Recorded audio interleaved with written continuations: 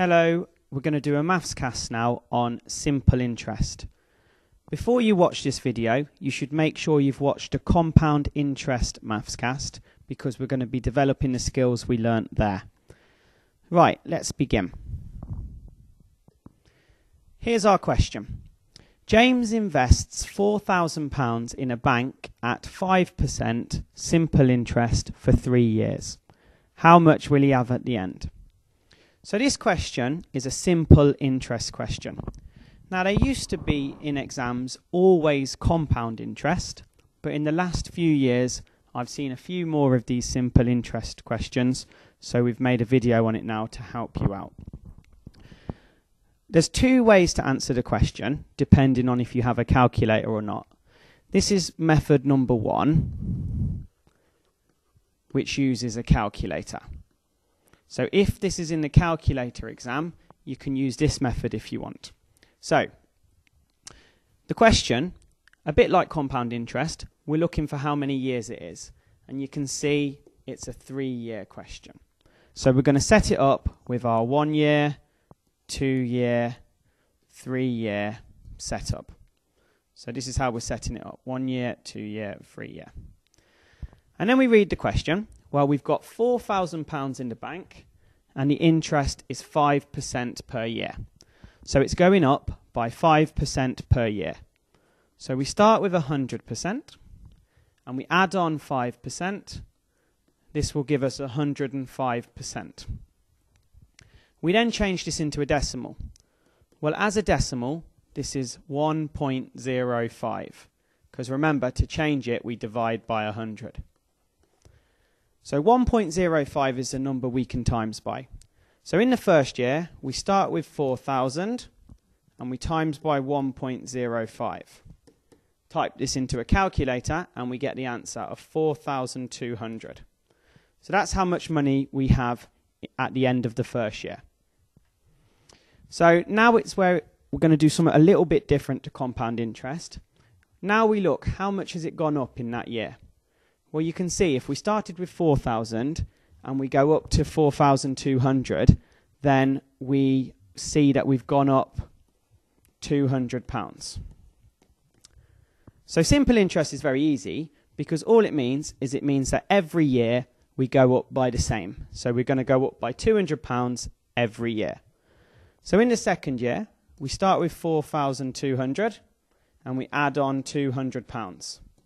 So at the end of the second year, we have 4,400. And in the third year, well, we've got our 4,200 and we add on £200 again because it's always going up by £200.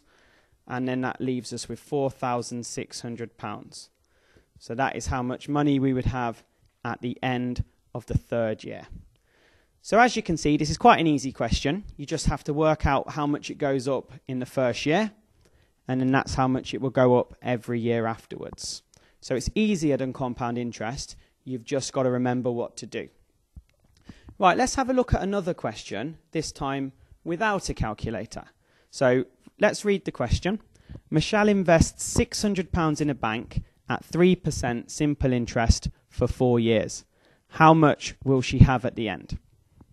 So this is method number 2. Method 2, non-calculator. So this could be in both papers. Right, so question, we want to know how many years. So to start with, it's a 4-year question. So let's set it up 1 year, 2 year, 3 year, and 4 year. Right, then, because we haven't got a calculator, we have £600 in the bank, and it's going up by 3%. So we need to work out what 3% of £600 is. Well, we've done this sort of question before in a previous video. To work out 3% of 600, all we do is we start by finding 10%. So we always start with 10%. Well, to find 10%, we take our 600, divide it by 10, and you've got 60. Then you find 1%. By dividing by 10 again. So 60 divided by 10 is 6. That's quite useful now because 3%, which is what I want, is going to be 3 of these 1%, which will be 6, 12, 18. So 3% is £18. So this is fantastic because we know that every year the money will go up by £18. So the first year will be 600 add 18, which is 618. The second year, 618 to start with, and we're going to add on our 18. That will give us 636. Because remember, every year it's going up by £18. So the third year, 636, add 18 again. Well, that gives us 654. And the final year, the fourth year, 654, add on another 18, and that will give us £672, which is our answer, £672. So after 4 years at 3% simple interest, Michelle will have £672.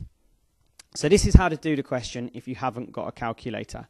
You have to do the 10%, 1% thing to get you started. Right, so remember, we need to make sure we don't do this unless it says simple interest, because usually the question is compound interest. So please make sure you've watched a compound interest video and done those questions as well. Here are some practice questions for you to have a go at. Good luck, and ask your teacher if you need help.